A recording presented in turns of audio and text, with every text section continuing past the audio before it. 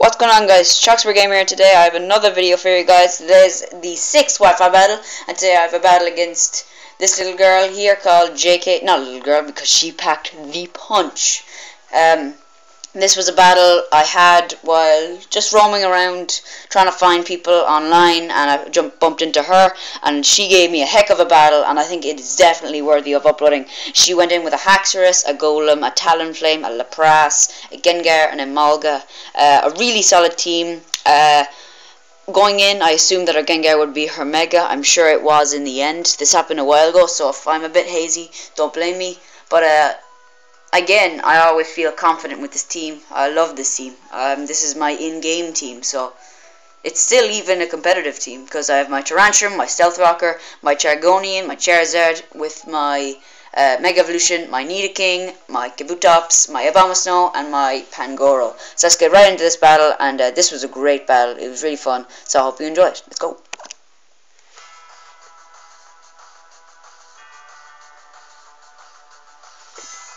JK is issuing a challenge. So she goes out to her Amalga first, which is bad for her. I go out to my Tyrantrum. So I know she can't do anything to me, so I just decide to go for the Stealth Rock while she goes for the Volt Switch, probably just to get out of there, because she knows she's going to get whooped. Well, she thinks she is. She probably assumes I'm going for Stone Edge or something, but I just end up going for my Stealth Rock. Just trying to set up hazards for later, for her Lapras. But I switch out because I don't want that Lapras killing me, so I go out to my Kabutops because I know I can take an ice attack from that thing with Kabutops, and it very much does. I could have got out to Abomasnow, but it didn't really matter. So Kabutops uses Stone Edge, and it's able to take out the Lapras, nice and simple. So it's already 6-5, and no real trouble. I was able to get out my Stealth Rock, so at the start of the battle, it was going in my favour. Next she goes out to her Gengar. A bit worried about this thing. I knew it can pack a punch, but it actually goes for the Hypnosis, which was really annoying about this battle. She was using the Hypnosis kind of thing, and she put a lot of Pokemon of mine to sleep, which was really annoying. So Kabutops isn't going to do anything, so I go over to my Pancham because I know a Hypnosis won't do anything, but it predicts that, I think, and I think it goes for a Dazzling Gleam here, or it was the next turn. But as you can see, it does Mega Evolve. Like I said at the start, I was assuming it would Mega Evolve, and it did now. It goes for... Actually, no, it goes for the Shadow Ball this turn. So I'm able to take that nice and easy. But here, I believe it goes for the Dazzling Gleam, and it takes out my Pancham. Pancham is a great Pokemon, but it's not been doing well in my online battles, like that's for sure. It hasn't been getting the light of day in a while, so I think I might have to take it off the team, because it's just not putting in the work. But anyway, I go to my Chargonian because it's the only thing that I think I can go up against, you know, Mega versus Mega. So I go out to my Chargonian. Now, it actually does something really annoying here.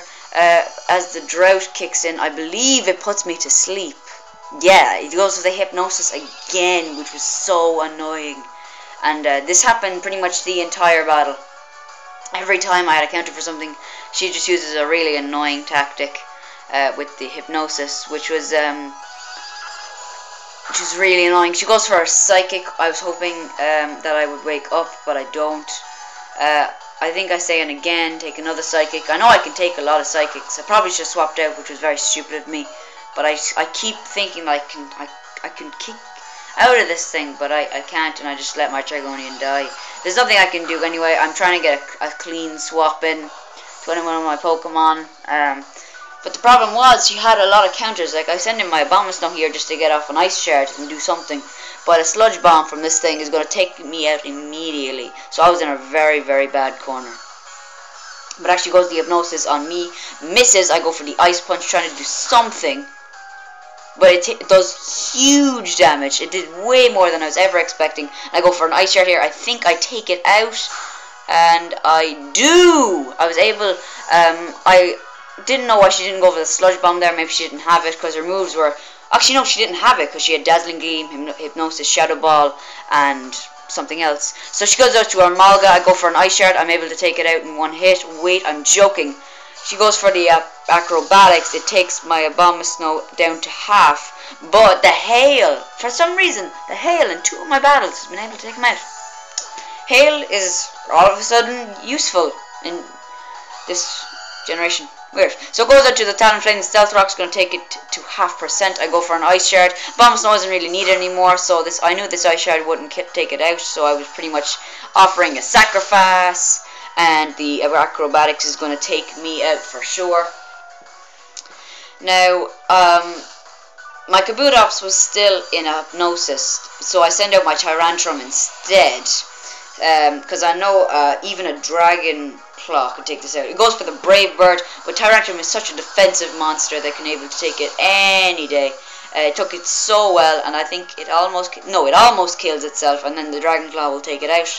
So I was playing really well here. She was using a really annoying tactic earlier, but I was able to bounce back from it, and next she goes out to her Haxorus, which is a big problem.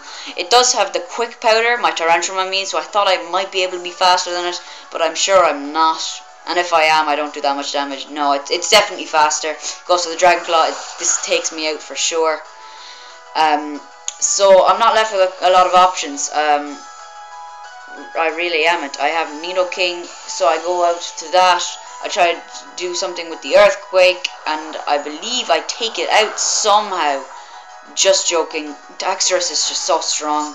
But it goes for a Swords Dance, which is a terrible move, because Nidoking is just naturally faster, so the Earthquake would be able to take it out. I have a feeling if it didn't set up, I probably would have been able to take me out. Maybe assume that he was going for Poison Jab, and he wouldn't be able to take me out, but I do, which is lucky. And it goes out to his Golem, or her Golem, and I'm able to get off an Earthquake, and I believe I take it out, and even if it had Sturdy, the Stealth Rocks would have nullified that, so I think that was the battle. A great battle. I really enjoyed having it.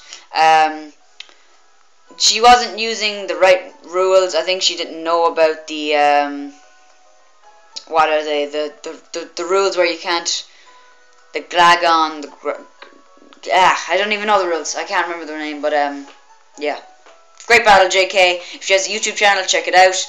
JK, if you're watching this video somehow, leave your YouTube name in the comment below, and I will definitely tell you guys about her or him, whoever. Anyway, I'm just rambling now. Subscribe, like, check out Bitch Please. Check out my friend Ms. Katie May. I didn't even know she had a YouTube channel. Jesus, girl. You gotta tell me about these things. And if you're watching this, why didn't you tell me? Jesus, we're friends. Anyway, thanks for watching, guys, and I'll see you on the next Wi-Fi battle. Bye!